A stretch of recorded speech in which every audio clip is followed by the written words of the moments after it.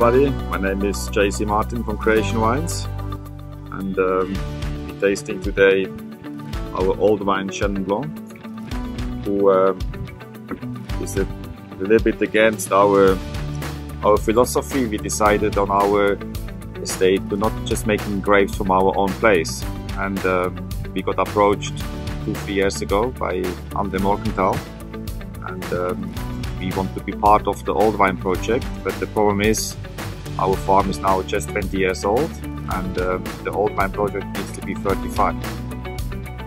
Coming from a European background, I think Andre didn't really have to convince me that Old Vine does have an impact on quality terms. I mean, our Swiss wine estate had an average age of 35 years old Pinot Noir vineyard planted.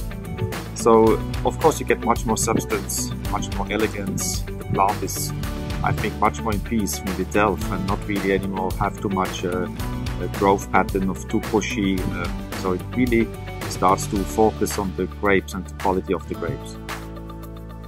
And we ended up with a very nice Old Vine project in Paarl Mountain Chenin Blanc. It comes from the Windmill farm, a bit outside Paarl direction, Swartland. And the vineyard block where we access our grapes was planted in 74. So we quickly taste the 2019. We call it the Old Vine Chenin Blanc.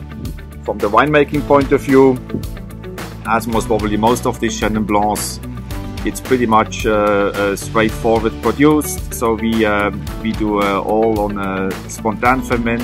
We go in old vine French barrels 2 to 8.